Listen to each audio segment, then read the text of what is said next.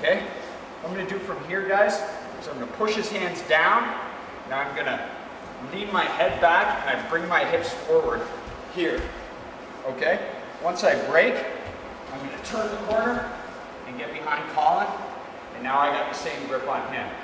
And he would do the same move, okay? So you just sit there going back and forth.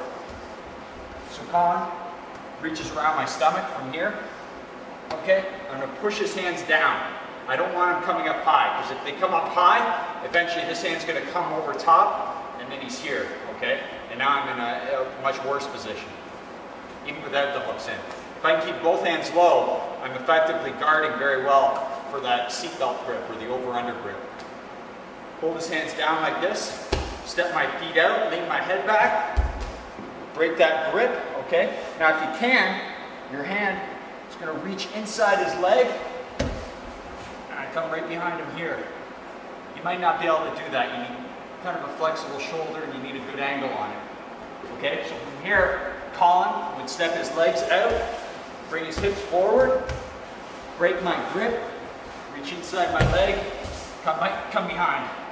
Now, push it. Scrub it behind him. Go ahead.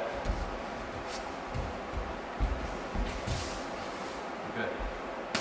Okay, guys, just go slow at first.